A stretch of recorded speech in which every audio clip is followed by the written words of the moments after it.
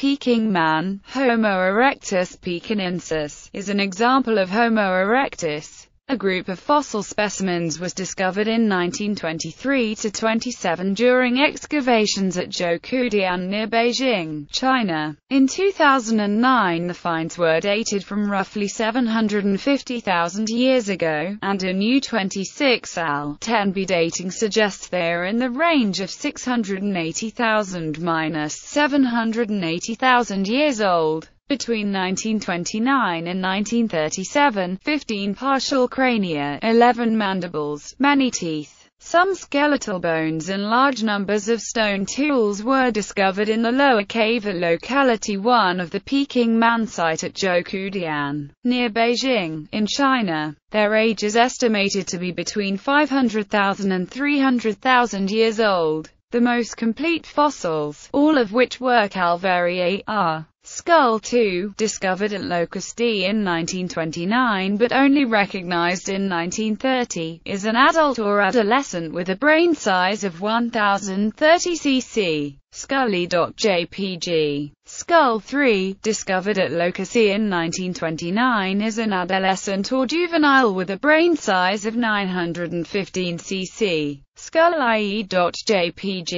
Skulls X, She and 12 were discovered at Locust L in 1936. They are thought to belong to an adult man, an adult woman and a young adult, with brain sizes of 1225 cc, 1015 cc and 1030 cc respectively. SkullX.jpg, SkullShe.jpg, SkullXii.jpg. Skull V. 2 cranial fragments were discovered in 1966 which fit with 2 other fragments found in 1934 and 1936 to form much of a skull cap with a brain size of 1140 cc. These pieces were found at a higher level, and appear to be more modern than the other skull caps. SkullV.jpg. Most of the study on these fossils was done by Davidson Black until his death in 1934. Pierre Teilhard de Chardin took over until Franz Weidenreich replaced him and studied the fossils until he left China in 1941.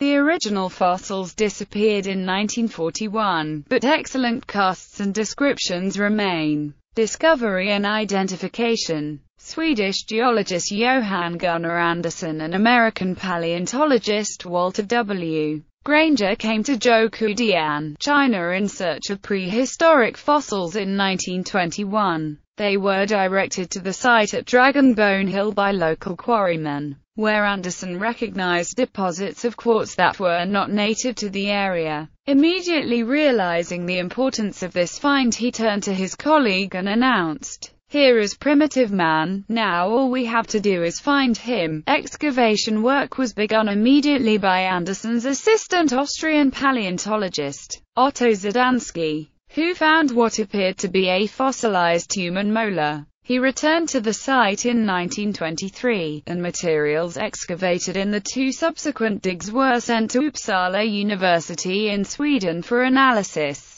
In 1926 Andersson announced the discovery of 2 human molars in this material, and Zadansky published his findings. Canadian anatomist Davidson Black of Peking Union Medical College, excited by Andersson and Zadansky's find, secured funding from the Rockefeller Foundation and recommenced excavations at the site in 1927 with both Western and Chinese scientists. Swedish paleontologist Anders Birgerbölen unearthed a tooth that fall, and Black placed it in a gold locket on his watch chain. Black published his analysis in the journal Nature, identifying his find as belonging to a new species and genus which he named Sinanthropus pekinensis. But many fellow scientists were skeptical about such an identification on the basis of a single tooth, and the Foundation demanded more specimens before it would agree to grant additional money. A lower jaw, several teeth, and skull fragments were unearthed in 1928. Black presented these finds to the Foundation and was rewarded with an $80,000 grant that he used to establish the Cenozoic Research Laboratory. Excavations at the site under the supervision of Chinese archaeologists Yang Zhongshan, Pei Wenzhong, and Jia Lampo uncovered 200 human fossils from more than 40 individual specimens. These excavations came to an end in 1937 with the Japanese invasion. Excavations at Zhoukoudian resumed after the war. The Peking Man site at Zhoukoudian was listed by UNESCO as a World Heritage Site in 1987. New excavations were started at the site in June 2009. Paleontological conclusions.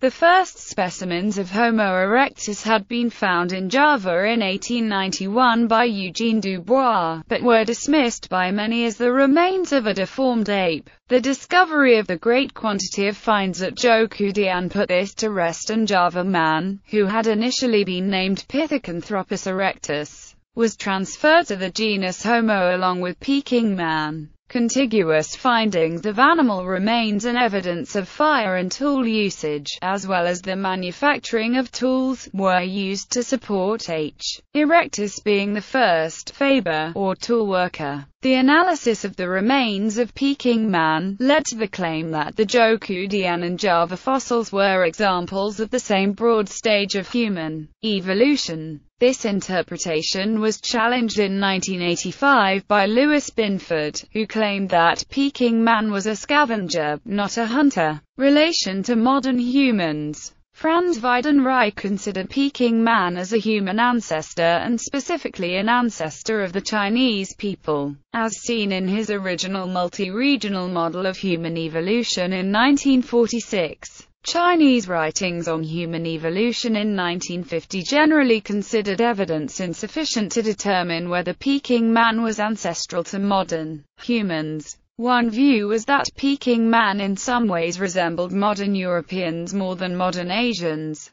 but this debate of the origin has sometimes become complicated by issues of Chinese nationalism, according to Barry Soetman. By 1952, Peking Man was considered by some to be a direct ancestor of modern humans. Some paleontologists have noted a perceived continuity in skeletal remains. Present status. The fossils of Peking Man were stored at the Union Medical College in Peking. Eyewitness accounts state that in 1941, while Beijing was under Japanese occupation, but just before the outbreak of hostilities between Japan and the Allied forces during the Second World War, the fossils were packed into 2 large crates and loaded onto a U.S. Marine vehicle bound for the port of Qinhuangdao in northern China, close to the Marine base at Camp Holcomb. From there they were to be sent by ship to the American Museum of Natural History in New York, but the fossils vanished en route. Various attempts have been made to locate the fossils, but so far without success. In 1972, U.S. financier Christopher Janis offered a $5,000 reward for the missing skulls. One woman contacted him asking for $500,000.